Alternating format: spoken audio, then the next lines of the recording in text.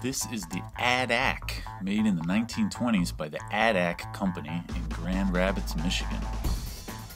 It has 8 toothed wheels where you dial in the digits with your fingers. You see the answer shows up in the middle there. It has thousands, hundreds, cents.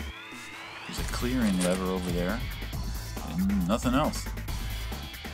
It's even got a nonsensical name. Folks back in the day really loved naming their machines with the word add. Just in my own collection, I got the Addiator, the Addamite, the Add-O-Bank, the Add-O-Meter, the Add-O-Master, the Vipo Add, the Handy Add, the Kess Add, and here's the Addac. We get it, it adds. Actually, the Addac is one of the most nonsensical names of all of these, maybe tied with the Kess Add. What is that supposed to mean?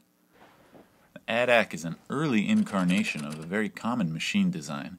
These things here are wheels, and every time one makes a full rotation, it's got a little gear inside that'll click the next digit up by 1. Now you could do a set of spinning wheels laid out next to each other, with each wheel rotating around its own axis, like this here Addometer.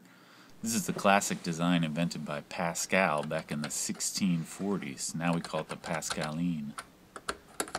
Or you could flip all these wheels on their sides and put them all on the same axis, like the Addac. Machines of this type are called coaxial wheel adders. Coaxial, because all the wheels are mounted on one axis. There are lots of machines like this with slightly different features and setups. You know, the Todd visible adding machine had 2 displays. The Resulta P series had a printer on it. Lots were made later on out of plastic. The gem adding machine is the same idea, but it uses loops of chain instead of rigid wheels. Oh, here's another rusty old gem adding machine that doesn't really work. Why do I even have? My favorite machine of this type is the Chadwick adding machine, which looks just like the Addac, but it's a lot smaller. Anyway, you get the idea. Everybody was making machines like this one. You walk down the street around 1950, you'll probably pass 3 different guys making coaxial wheel adding machines. This thing is from the 1920s, which makes it one of the earlier models.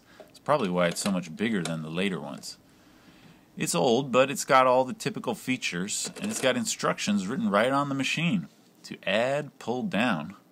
To subtract, push up. There you go. You want to add something like 7 plus 5, you stick your finger here at the 7 and pull it down, and then you do it again with the 5, and you can see the answer in the red numbers there in the middle. Oh man, this thing is hard to turn. Happens a lot with these old machines. They need to be lubricated to work right. Hopefully I can just flip it over and unscrew the... Oh no. The tabs. I hate these tabs. See, instead of using screws to attach the top of the case, they made these tabs that stick straight out, and then they put this bottom plate on and bend the tabs down to lock it on. So if you want to get this thing off, you got to get some pliers and unbend the tabs. But they're not easy to grab, and you might snap them if you try to bend them after all these years. So I'm just going to have to deal with the tough action on the wheels. These ones here move pretty well. But my machine jams all the time when it needs to carry. See, I can go up to 9, and then it's supposed to carry over. But look at that. It just gets stuck here every time. I don't know why, the thing just doesn't want to turn. Sometimes I can get it to work. Now whatever. When it was new, this thing probably worked fine. These little notches, all this pushing and pulling is hurting my fingers. These things are not at all easy to grab and push. Look at the Todd machine.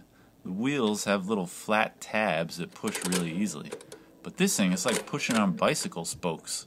If I was using this for more than a few minutes at a time, I'd want to wear gloves or something to protect my fingertips.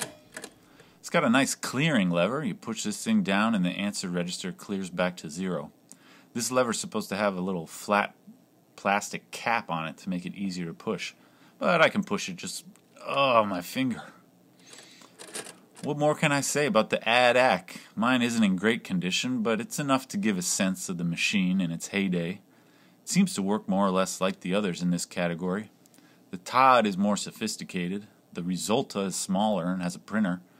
But this is a solid coaxial dial machine that gets the job done. It says accurate adder and subtractor. Is that what Addac is supposed to mean? Like accurate?